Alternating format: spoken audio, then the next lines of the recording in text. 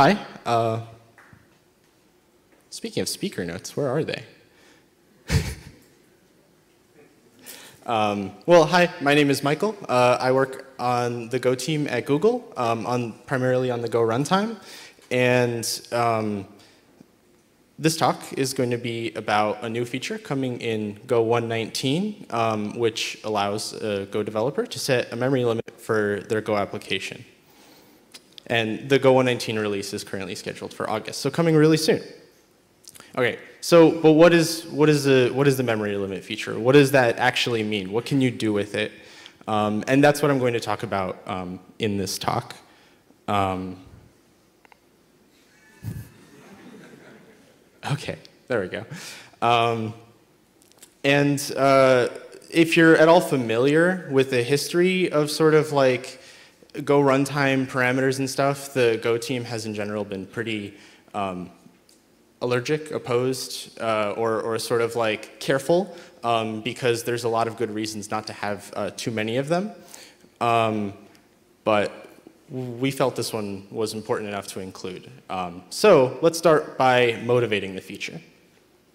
So throughout this talk, I'm going to be talking about the Go garbage collector a lot, and I'm going to just refer to it for short as the GC. You're not expected to kind of know all the details, but I hope you have at least some understanding. In a nutshell, the garbage collector manages a subset of the memory of your Go application, and that subset is typically what we call the heap is typically what the Go compiler can't find space for at compile time, so at runtime there's a whole system to figure out where to put the memory and to recycle it. So that's what the heap is. I'm going to be referring to the heap a lot. So live heap memory is what the garbage collector, which it does work to discover what memory is actually still in use by the Go application. And new memory is memory that's been allocated, that the GC has not had a chance to look at yet. And so it may or may not be live, and the GC will discover that when it actually runs. So that was all a lot of words. Let's put that into a graph. And we're going to be looking at this graph a lot in this presentation. So I'm going to spend some time going really deep into it, and then hopefully everything will be clear after that. First of all, let's just focus entirely on heap memory. Let's pretend that nothing else is, memory is not being used in any other way by this Go application.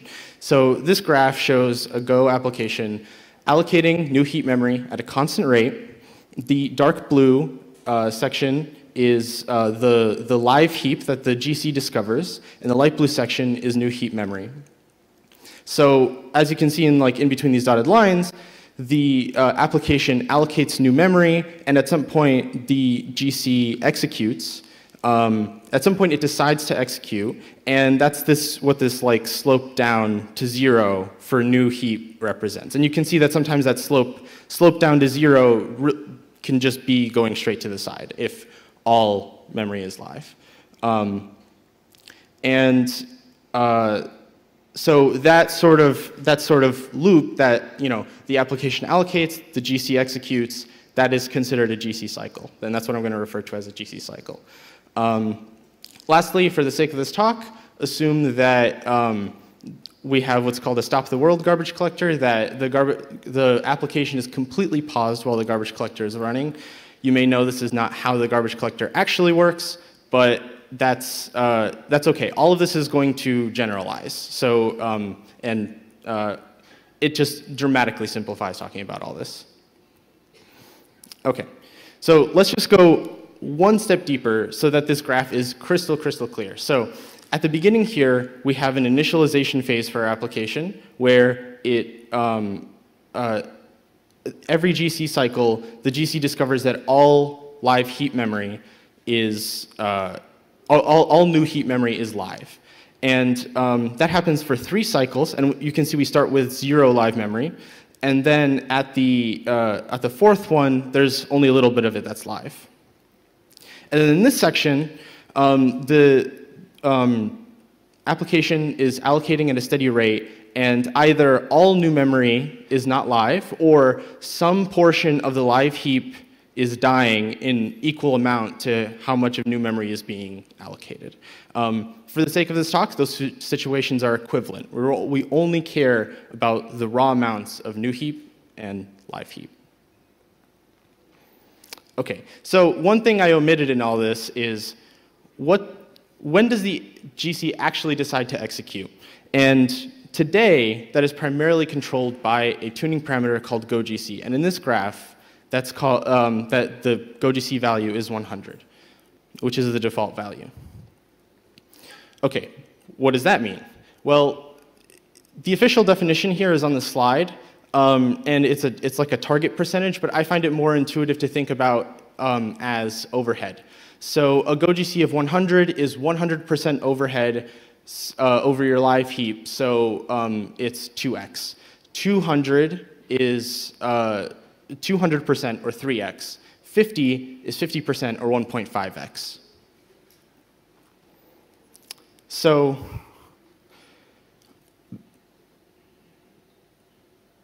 back to our original picture, notice that the live heap is at 20 megabytes, and the peak memory use around the 2-second mark is 40 megabytes. So this squares with our goGC value.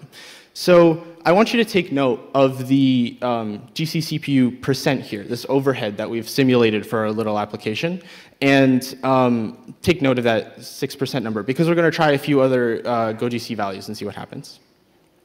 So this is what goGC equals 200 means, right? The live heap is still 20 megabytes, but now our peak memory usage is 60. So this is 3x, as I explained before. Also notice the decrease in GC CPU overheads to 3.8%. And what I want you to take note is there's a fundamental trade-off here. There are fewer peaks in this cycle, so the GC frequency is lower at the cost of additional memory. And the reason why GC frequency is sufficient to sort of describe the CPU costs is because the actual execution time is composed of two parts, a fixed cost and a marginal cost that's proportional to the live heap. And that's a cost per GC cycle. So simply having fewer cycles for the same live heap means we spend less time in the GC.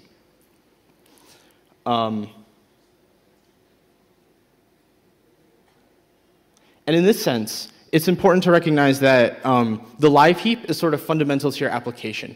At any given point in time, you can, like the GC is like taking a snapshot sort of what it sees is actually live, but at any given point in time, some amount of memory is going, some subset of the heap memory is going to be live.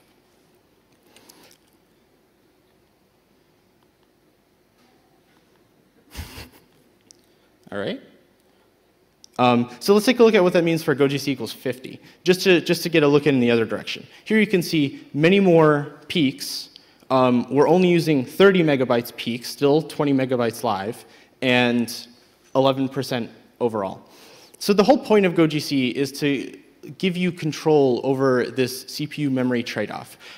The cost of your application in terms of just raw resources, some of it's going to come from this CPU, and some of it's going to come from memory. And this lets you, goGC lets you find that sweet spot. Maybe you care more about memory. Maybe you care more about CPU. Maybe you care more about latency. And latency is sort of outside of the topic of this, outside of the scope of this talk, but I'll give you some resources for that at the end.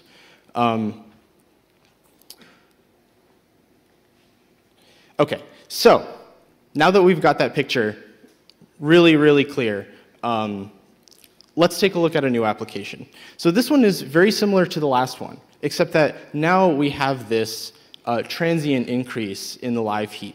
The increase happens somewhere between the 5 and 6 second mark, and the GC notices it at the GC cycle at the 6 second mark.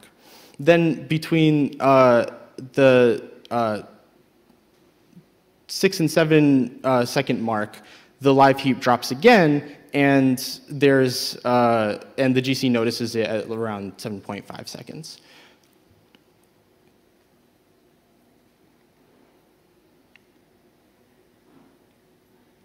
So if we turn GoGC all the way down, we can see what this looks like. We can see the actual contour of the application, because the GC is effectively constantly running. So the actual total heap use is very, very close to the live heap. And this is just to kind of really drive this home. So now that we know this, how about we try to use GoGC to find the right balance between CPU and memory for this application?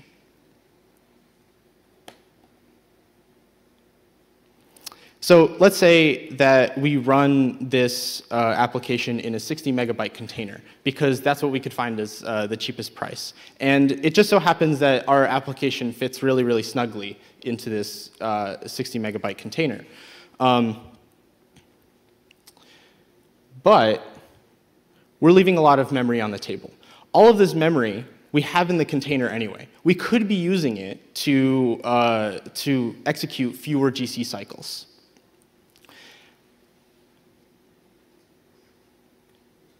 Yeah.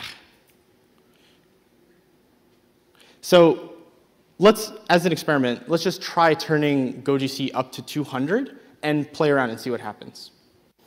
So we do that, and it works out. We're definitely executing fewer GC cycles, and we're definitely doing better in terms of the shaded area in some ways. But now we're exceeding the memory limit, and that's not great. And because GoGC is defined proportionally like this, this situation is a bit contrived, but this could just happen because you're unlucky. Like, let's say you have a web service, and most of the time it looks like seconds 2 to 3. But then you don't really expect it. You just get a load spike. So as a result of that behavior, you set GoGC equals 200. And then you get a load spike, and suddenly you start running out of memory. This can sort of happen when you least expect it. And so sometimes in these sort of constrained environments, tuning GoGC can feel a little bit dangerous. And this is where the memory limit comes in. Since GoGC is just a proportion, it's completely unaware of memory limits. And we can do better. So let's see what that would look like. So back to this graph. What if we could set a 60 megabyte memory limit? So this is what it would look like. And that works great. We have one additional GC cycle in this whole thing. So we're paying a slightly higher CPU cost, but we do end up staying under the limit. On top of that, we still get the benefits of GoGC equals 200 for a bunch of these other cycles. But we can still do better, because there's still a bunch of memory that we could be using. So the trick here is to try to turn GoGC up as high as it can possibly go. What's the highest GoGC value? The highest GoGC value is off. So before the introduction of a memory limit, this was equivalent to disabling the GC entirely, which would basically mean that the graph looks just like this light blue section on the left, except all the way to infinity, right? Your application just keep allocating. But with the memory limit, it reveals that what it really means is that GoGC equals off means GoGC equals infinity. The GC still has to respect the memory limit, so it still executes and triggers, but it'll never actually trigger as a result of the GoGC setting. So this setting maximizes our resource economy, because at this point, there's nowhere left to shade in. And we can't use the memory in between the peaks, because we're going to need that memory in the near future anyway. Or rather, we can't get rid of that memory, or there's nothing we can do about that. That's just the cost of a GC and of allocating and freeing memory in batches. And one thing I want to be absolutely clear on is this entire time I was talking about a memory limit, but because we were just looking at the heap, I could have easily called it a heap limit. But I want to stress that this is a memory limit. So we've ignored other memory sources thus far, but the actual feature that's coming does actually take into account all the sources of memory in the Go application, and it'll even return memory to the OS eagerly to try to maintain this memory limit. And the additional memory here is represented as other mem in this sort of like very, very dark section. And like I meant, this could be coroutine stacks, GC metadata, various data structures, anything that the Go runtime is aware of. And so it's important to take note that this doesn't include like C memory or let's say like memory that the kernel, like the OS holds on behalf of your application and then charges your application for it, say in a container environment. So a good rule of thumb is to always give like still 5 to 10% of headroom. But if you're familiar with other languages' implementations of the same thing, they typically are just heap limits. And so we kind of hope that the fact that this is a memory limit means that it's a lot easier to set a value instead of having to just guess and then inevitably be wrong one day. OK, so this all seems great. But if I'm completely honest, the implementation of everything that we've talked about so far is not very complicated. And why didn't we just do this before, if clearly this is so important, right? It's been I don't know how many years since GoGC was introduced, right? And clearly we've just had this thing. And like, even that extra insight about it being a memory limit over a heap limit isn't really all that novel. And like, the Java ecosystem has had something like a heap limit for a very, very long time. So as usual, there's a problem at the core of this that makes it harder to do right. So starting again with our last graph, let's see what happens when we reduce the memory limit. Closer and closer to the live heap. And I want you to pay attention to the GC CPU time, the GC CPU numbers, and also just the general contour of the graph. OK, so first we're going to go down to 50. So far, so good. Now 45. OK. Why 45? Well, I'm going to inch closer and closer to 40. You might suspect that something is going to happen at 40. Now we're executing quite a few GC cycles in that region at 40.5 megabytes. And now we can't maintain the memory limit anymore. We've set the memory limit at the point where the heap has no room to grow, but nevertheless, it grows because it needs some runway, right? And notice that the GC CPU percentage went up to 55%, but in that region right there, it's actually much worse than 55%. And to the point where the application is struggling to make progress. And this is called thrashing, and it's a really serious issue.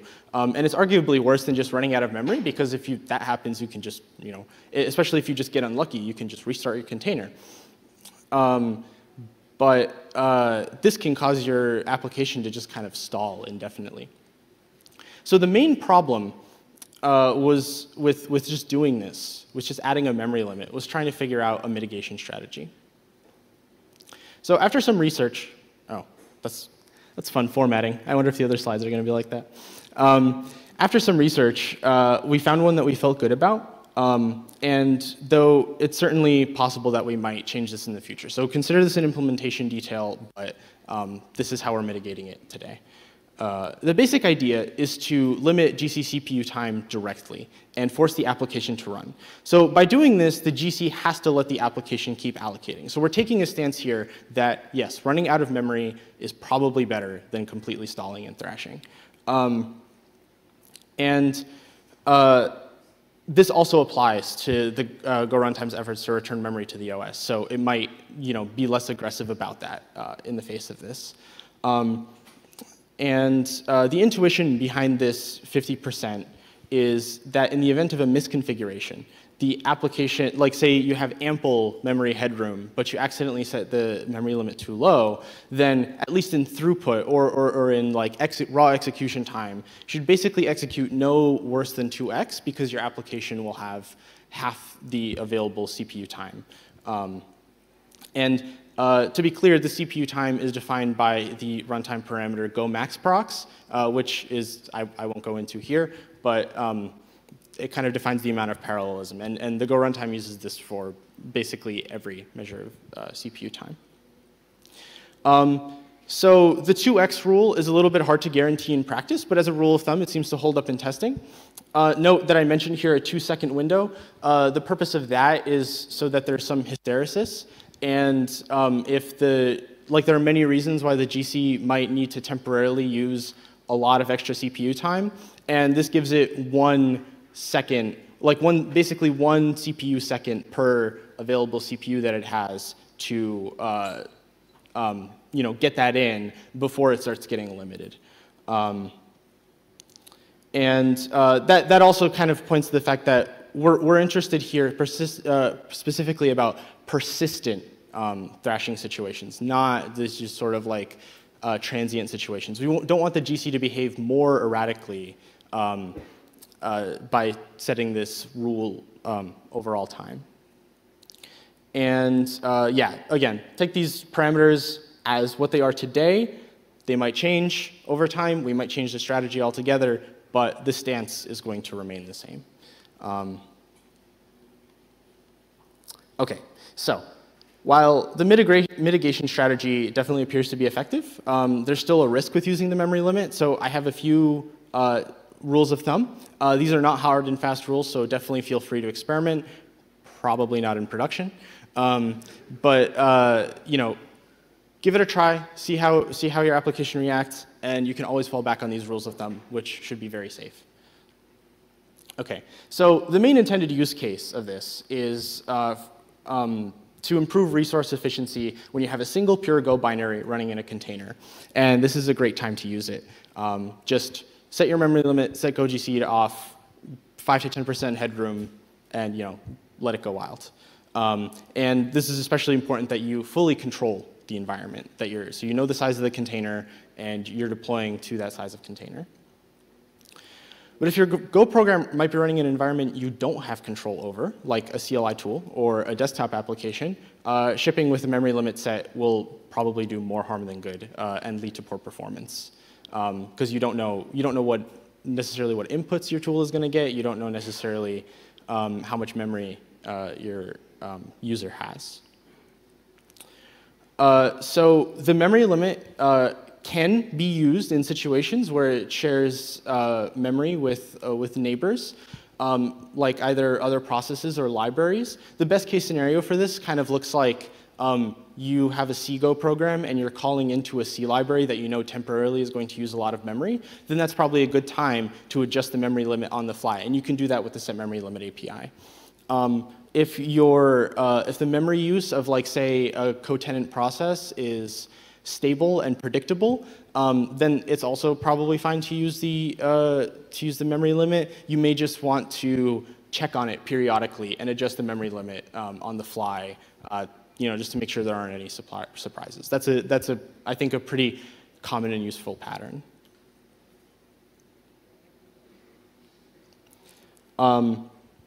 So in the case of multiple programs that don't talk to each other, let's say we decide to cram 10 copies of the same Go web service into a single container, it might be tempting to give each of them 10% of the memory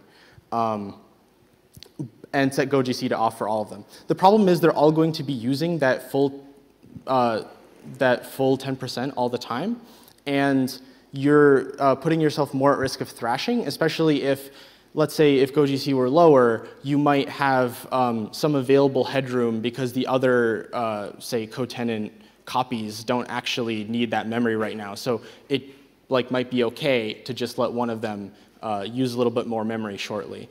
And that's typically going to be a much more robust solution. So what I would suggest in that case is say, give each of them give each of the 10 copies 20%, so you're overcommitting. But what you get there is two things, and set GoGC to some reasonable value, like 100, 250, something like that.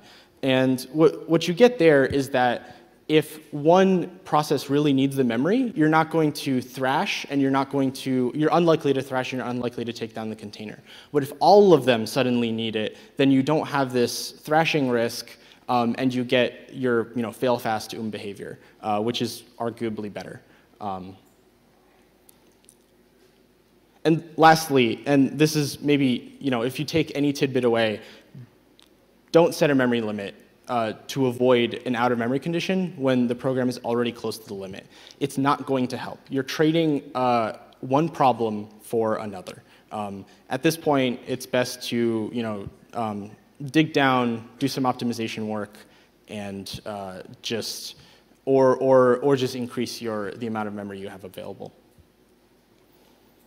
And speaking of optimization work and latency and all the stuff that I didn't go to in this guide, if you want much more detailed and rigorous sort of exploration of all these things and all of this advice is in there, please check out this new shiny GC guide, which, like I said, goes into a lot more detail, and it has an optimization guide also for how to reduce the overhead of the GC in your application. Thank you. That's my whole talk. Thank you.